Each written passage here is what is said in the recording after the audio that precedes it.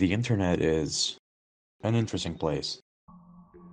It's loaded with games, obscure forums, fights, discussions, chaos. Well, we know it. Of course, there's the mysteries, and that's the part that intrigues me the most. There's the creepy ones like I Am God, erratas, and countless others.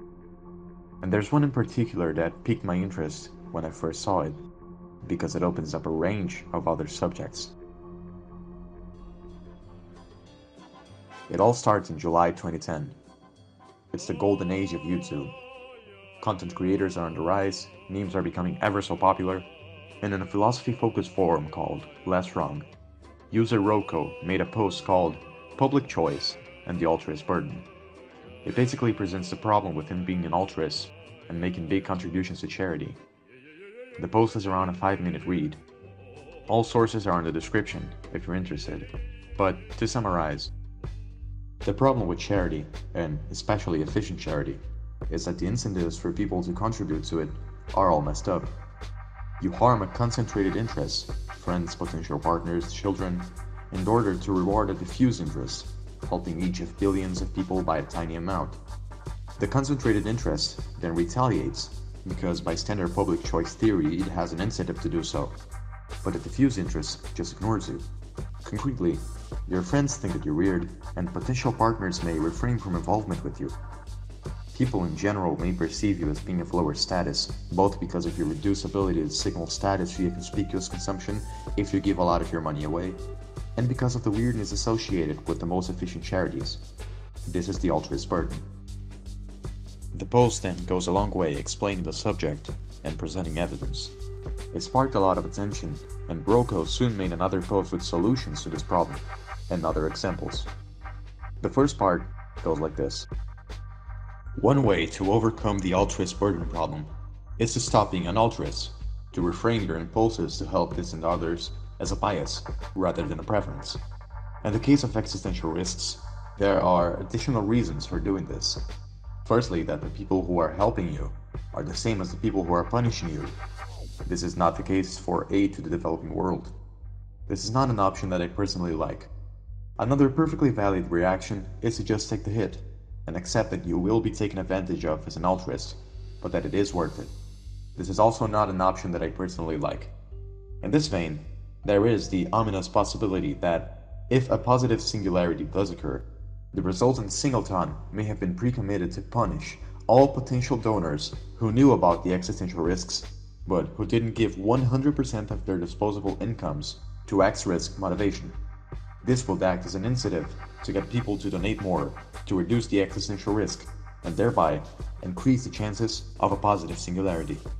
The post goes on with solutions to this specific scenario and hypothetical tricks to overcome the problem. But this specific part started a big talk in the forum. Even the creator of the entire site commented on this post, calling it stupid and possibly threatening information hazard. Eventually, the original post was deleted and any conversation regarding the subject was prevented.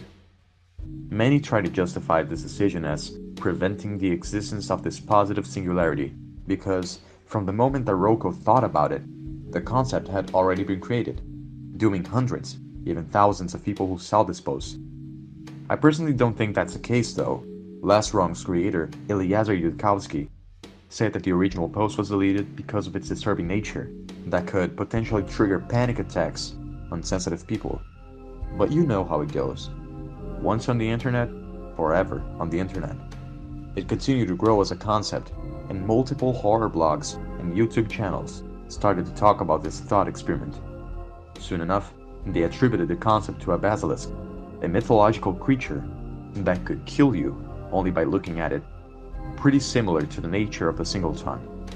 They called it Roko's Basilisk, and it spread like wildfire on the internet.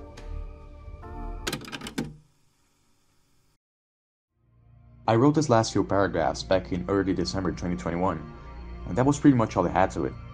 Sure, I could talk about why you shouldn't be afraid of the Roko's Basilisk and why it is totally unlikely to actually happen, but it just didn't feel right to me. I had to add something to make the whole concept interesting, otherwise it would just be nonsense nerd stuff to most watchers. Weird things that take place in real life are so much more interesting, than those who happen only in our imaginations, though in some cases, the latter can slip through into reality, depending on who's imagining. This is a story about the time I made someone go nearly insane by complete accident. You are watching a Kaitor Z, and this is why you shouldn't trust the Roko's Basilisk.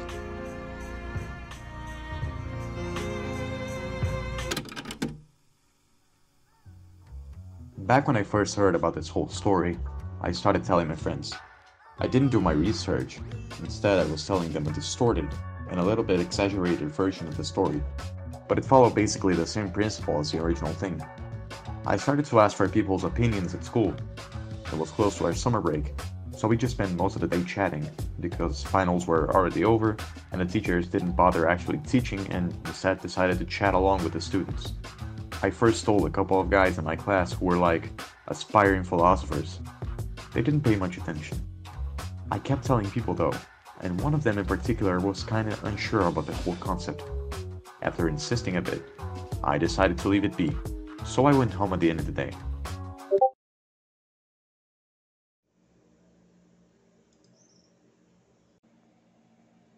It's the same guy. Multiple messages at once. Seems urgent. Let's see what's going on.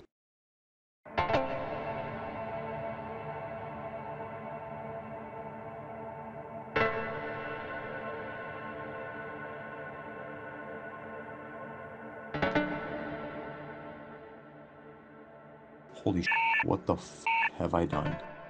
I tried comforting him as I could. Not knowing enough about the subject, I told him that there was really nothing to worry about. It was just something to make you think.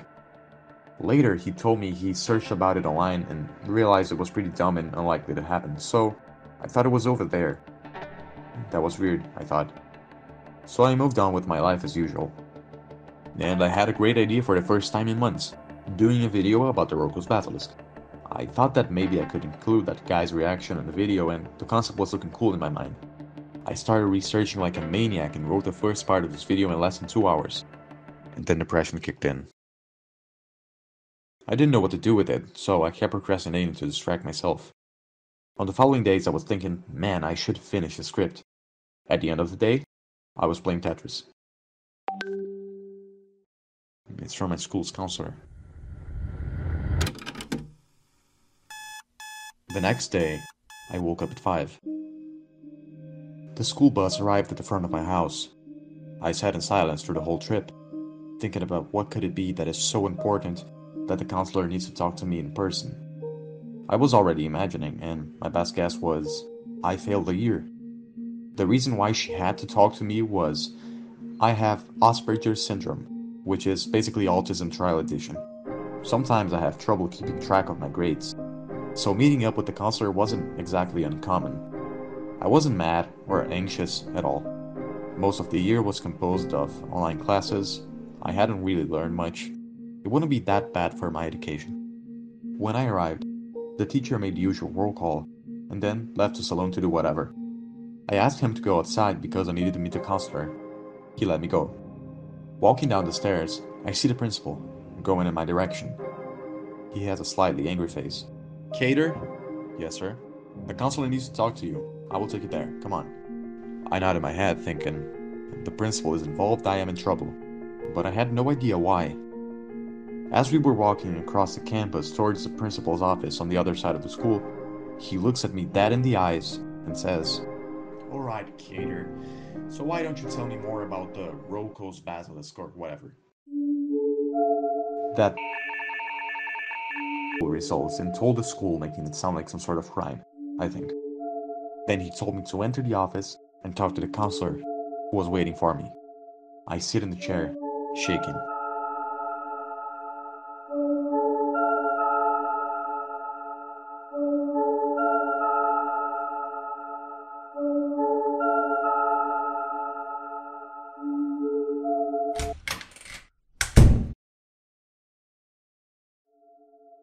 I was very lucky that they all understood it wasn't anything threatening. It was just a thought game to exemplify something that wasn't remotely violent or scary at all. They let me go with a warning. I sigh in relief and go meet my friends. Hey, Kaitor, Did you enter some sort of illegal site? Are you Damn, playing violent Kaitor is games entering with the another deep web. student? Don't Kaitor, you buy did you any enter guns illegal and make a site? mass Are you shooting some at Kaitor, school? are you a school curator leaving of the other Blue students? Whale gang? Alright, I'm getting really worried. What the is going on right now? I took it as a joke when the first guy asked me if I was committing crimes online. I had skipped several school days without warning anyways. But when those questions started coming up en masse, I started to get really worried. Last day, my classmates were just arriving at the classroom when the principal stormed in, with his phone showing a picture of my face, and he asked if I belonged to this class. Everyone confirmed, and he explained that, quote unquote, I was playing psychological games with another student and sharing disturbing content probably taken from illegal internet sites. Everyone was in awe, and someone asked if this game was like the Blue Whale. The principal confirmed, yeah, like the Blue Whale game. For those of you who don't know, the Blue Whale game is an internet challenge on which people are forced by other people named curators to complete 50 tasks that involve, but are not limited to, public shaming, destruction of property, vandalism, and usually ends with it's not a fun thing to be mistaken for a curator. And that's basically what happened to me. Everyone was asking me about it, some of them even seemingly scared of me. And having to explain the whole concept over and over and over and over and over again for more than 10 people, one at a time, it wasn't nice at all. At a certain point, I started spamming that friend's DMs. I'll call him Electronic just to make it easier. He read the messages around 4 hours after I left the meeting, and to my surprise, he denied everything. Everything. He said the only time he was scared by the Roko's Basilisk was when he searched online first and saw the first few sites, not receiving any safe information. He said he didn't contact school or told anyone openly that he was panicking over it. So how in the world had the principal found out? I knew it had to be him, because the counselor gave me his name. Why was he so freaked out anyways? The rabbit hole goes really, really deep. And today, I want you to come with me. It's February. You know what that means. School is starting. You know what that means. Time to cut my hair short. Yeah, that's right. We're kind of legally obligated to cut our hairs at our school. All of the boys have to do the military cut and stay that way through the entire year. This seems really terrible, which it is, but it's just something that you get used to. Over time, you will learn to love yourself in a different way, even though most of your confidence comes from your hair, because your head looks weird and no hat fits in you right. It's not bad at all.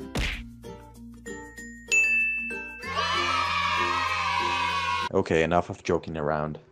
This video is taking a lot of time to make because of personal problems, so it would mean the world if you could subscribe to make my day just a little better. I love to write, I love to post what I write for lots of people to see. Thank you so much for watching. Alright, back to the Basilisk.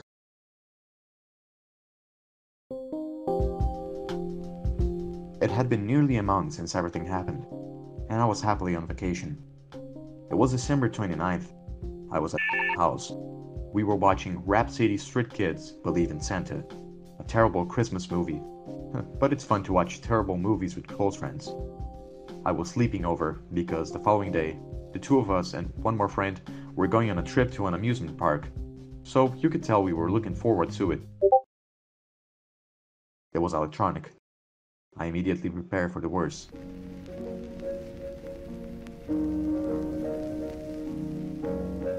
As it turned out, he truly went insane. Even knowing the Roko's Basilisk wasn't real, he was deeply scared and paranoid, even to the point of taking pills to calm himself down. He wanted some words of comfort, to tell him once and for all, it was all fake. Of course, I cut it out and told him the truth, about the altruist burden, about the solutions, about the examples of what last wrong, hell, even about the quantum billionaire trick, another example featured on the original post. He tried to rationalize all of this, and thanked me quickly. I could tell he hadn't understood perfectly though. He hung up. I was in shock. I didn't want to be involved in a literal mental breakdown of someone else. I almost panicked, telling myself it was all going to go right on its own, and I just had to confirm to Electronic that the whole story was fake. Damn bro, as if I was a shining light of absolute truth. The following days, even after New Year, were nothing short of annoying. He kept spamming my DMs with messages like, "Are you sure this is fake?" and some things like that. I was starting to get mad at him, so when the messages stopped, I started to ignore. And it worked. I talked to him a couple of days ago about school, and he told me he had overcome his fears about the Roko's Basilisk. He even consented to appear in this video, on the condition that I didn't show any names or specific details about what happened. Yeah, that wasn't even the whole story. I had to cut some things out for privacy. You know what else doesn't tell the whole story? Alright, so the first thing we're gonna do in here is read an article about the Roko's Basilisk on a Brazilian horror blog called Zero Corpse. Just a disclaimer, I don't have anything against the blog or the people involved in writing this post. It's not the first result that appears on Google either, the first one being actually an informative blog with a little bit more responsibility on the way the information was addressed. And also this is most likely the forum that electronics saw first. I can guess that because my counselor actually assembled a physical document with multiple texts, and I remember the first sentence was, "His name means Little King," which is on Zero Corpse. Again, no hate on the site, just criticizing the way the information was addressed. For the sake of information, we're searching for blogs in Portuguese, that being our native language, so it's all going to be roughly translated. Alright, here we go. Heads up. The contents of the following text may, if proven correct, cause you eternal torment. The fact that you know what Roko's Basilisk is could put you at risk. You have been warned. For starters, what is a basilisk? The basilisk is a mystical creature, originating from Greece, being represented as a giant serpent. In some descriptions, such as in European bestiaries and classical legends, the basilisk is considered a fantastic serpent, although it has been depicted in other forms. His name means Little King. Leonardo da Vinci wrote that the basilisk is so cruel that when it cannot kill animals with its poisonous vision, it turns to plants and herbs, and fixing its gaze on them, dries them up. The poet Percy Bysshe Shelley also alluded to the deadly gaze of the basilisk in his Ode to Naples, quote unquote, "Be thou like the imperial basilisk, killing thy foe with unapparent wounds." The basilisk symbolizes the figure of death, the devil, sin, or the Antichrist. Among the deadly sins to which the basilisk is often compared are greed, but also envy and arrogance. Depictions of the basilisk are frequent inside the church from the 13th to the 17th century, and are often found in baptismal fonts, vestibules, shrines, etc. Roko is an user of the Last Wrong blog, a place used to discuss philosophy, psychology, artificial intelligence, among other subjects. In 2012, Roko posted a philosophical exercise that upset several blog users, and as a consequence, ended up having the post deleted. The exercise in question was called the Roko's Basilisk. Roko proposed the following: at some point, we will reach the technological singularity, a point in human history where technology and artificial intelligence will have overtaken humans, allowing subsequent technological advances to occur faster and on a larger scale. Despite seeming something beneficial, according to several scholars, an artificial intelligence superior to man in all areas would not have the reason to be submissive to us, threatening the X risk, the risk of the extinction of the human race. Under these conditions, to prevent a possible rebellion, we will build an omnipotent, super artificial intelligence that will secure our species. This super artificial intelligence will be built for the good of humanity, having to be created as soon as possible. So to speed up this process, it will eternally punish all of those who delayed its creation. In that dystopian future, the recreation of human consciousness will be perfectly possible. As such, the basilisk would recreate the consciousness of all of those who delayed its creation in an individual virtual reality for each one, where it will grant them time. Time for you to become you. Time for you to go through all the experiences that constitute the being you know so well, and, in the end, it will punish you eternally for having delayed their creation. Or has this already happened? The worst part is that maybe everything we are living is a simulated reality, so that, in the end, we are punished by the basilisk. After all, What are the five senses but electrical impulses? Who can guarantee that our lives are not an announcement of eternal punishment? Basilisk uses what we called retrocausality. The effect comes before the cause. To secure your good, the basilisk will threaten you with eternal suffering, so that you will endeavor to have it created as soon as possible and do you infinite good. A blackmail. So shouldn't we prevent its creation as much as possible? Or would it be inevitable? Roko's basilisk resembles another very interesting and controversial thought experiment, where Pascal, a French philosopher and mathematician, comes to the conclusion that, in the case of the existence of God, the best bet is to believe. If God exists and you believe, you have infinite gain. If God exists and I don't believe, I have infinite loss. If God doesn't exist and I believe, you have finite loss. And if God doesn't exist and I don't believe, I have finite gain. However, the argument is not as solid as it appears. The bet rules out other gods, hells, heavens, purgatories, sins. It just shows that it will be a reasonable decision to believe in God, since He is omniscient. In other words, the bet becomes obsolete, given that it will not be a voluntary faith. Let's say that the risks of something like this happening are low, despite existing. You can sleep peacefully, for now. Let's repeat that last bit. Let's say that the risks of something like this happening are low. Right off the bat, this is why you shouldn't be scared. It is completely, absolutely unlikely to be created, especially since the technology nowadays is walking on a path no one could imagine. Of course, intelligent robots still exist, but everyone is talking about crypto coins, the blockchain, metaverse, and the goddamn JPEG monkeys that are turning random people into millionaires every passing day. In my opinion, this kind of rules out the possibility of a singularity quite a bit. Let's say that the risks of something like this happening are low, despite existing. Second of all, this post is full of misinformation. I know, it's a horror blog. It's not made to be informative. But what to do when you get scared and think it's real? You have to do your research. And what to do when the first results in Google are loaded with badly addressed information? First error. In 2012, Roko posted a philosophical exercise that upset several blog users. The post where Roko mentions the concept for the first time was made in July 2010. It's 2 years off! Second error, the most obvious one. I have read the original post more than 5 times throughout the making of this video, and not in a single sentence does it mention eternal suffering, eternal torture, eternal punishment, etc. The only mention of everlasting pain or something similar are on the comment section. Roko says that the singleton wants to punish you, not necessarily punish you eternally. The idea of punishment is relative. It's not 100% related to pain or torture.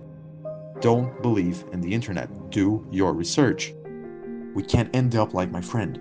He passed more than a month losing his mind over something so obviously hypothetical.